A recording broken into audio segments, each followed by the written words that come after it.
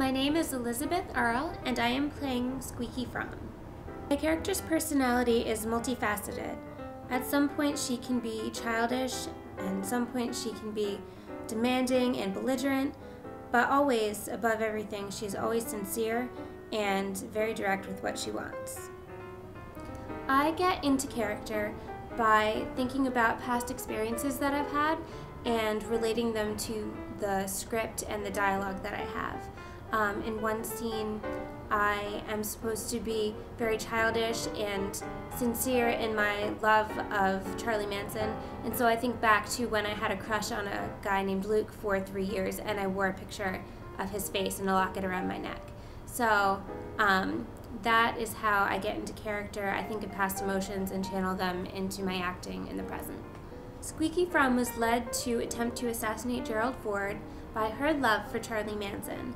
He was in prison at the time, and she thought that any publicity she could get for Charlie to spread his ideology to the public would be good, so she thought the way to get that was to shoot the president. From playing the character of Squeaky Fromme, I have gained an appreciation for passion in general. She's a very passionate person.